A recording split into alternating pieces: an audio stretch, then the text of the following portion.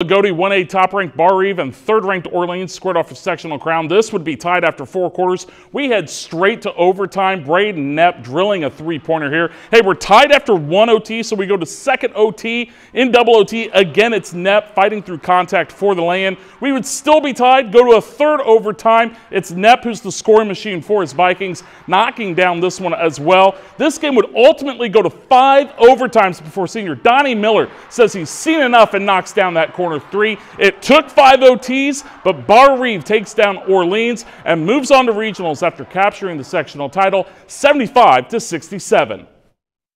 Obviously, at this time of the year, you've got to survive and you've got to advance. And hopefully this gives us momentum, each week. But we're going to talk about the regional next week, and we talk about how we just got to win 1 game. And that was our mindset coming in, was we knew we had the toughest road, and we didn't complain about it. We just said we got to win 1 game each night, and that's exactly what we did.